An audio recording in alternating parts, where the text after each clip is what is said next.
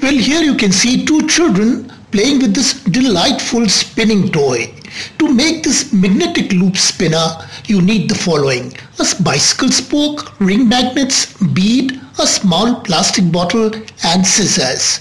On this plastic bottle, you can see a few circular rings. Cut a few rings from this plastic water bottle. For this, make a hole in the bottle and then cut out a circular hoop.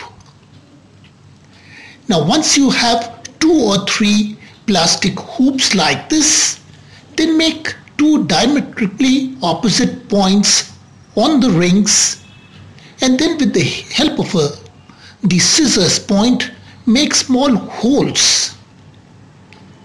Both these holes will be diametrically opposite. Now for the assembly, take a small bead and place it inside the spoke. Then weave the plastic bottle hoop, which should be a loose fit inside the spoke. Finally, take 2 ring magnets and place their hole in the spoke. Now hold the spoke vertically and then give the magnets a twirl. The magnets will come spinning down.